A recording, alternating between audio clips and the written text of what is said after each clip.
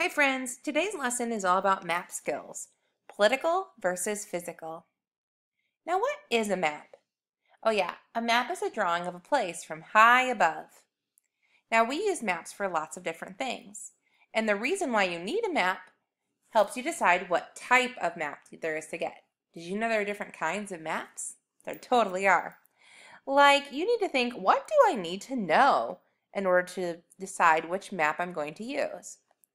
If I'm going on a trip to Disney World, I want to know exactly what roads to take to get there. Otherwise, I'll just be driving in circles. If I want to go swimming in the ocean, I need to know where the water is. Otherwise, I'll be swimming in the middle of a prairie. That won't work out very well. If I want to go hiking, I definitely want to know where the mountains are. It's not very exciting to hike around flat ground. And if I want to go shopping, I want to know where those big cities are because I want to make sure I have lots of choices. Our learning goal for today says, I can explain differences between political and physical maps.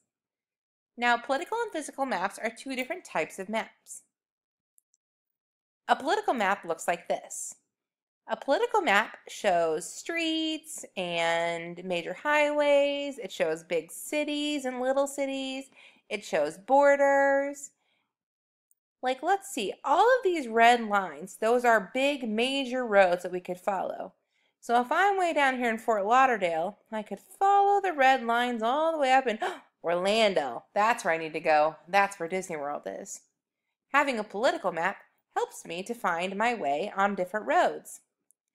I also see on this political map this little imaginary line, which is called the border line. That shows me where one state ends and a new state begins.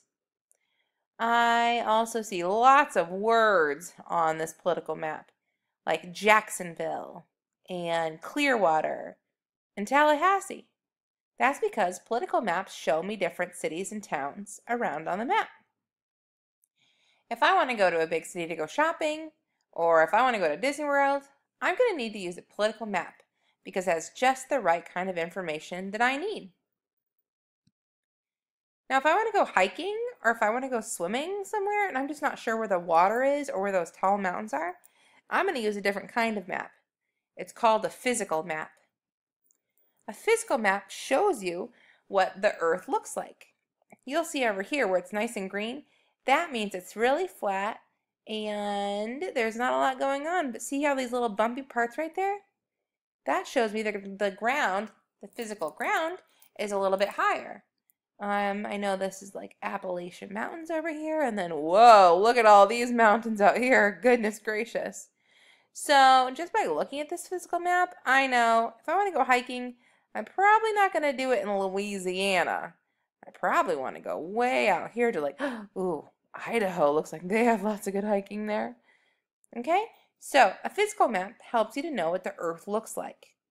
If I want to go swimming, a physical map really does a nice job of highlighting where all the water is.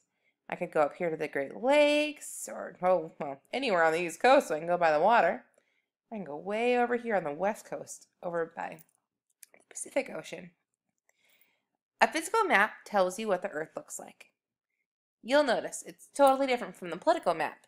So you need to think about what do I need to know and then get the right kind of map.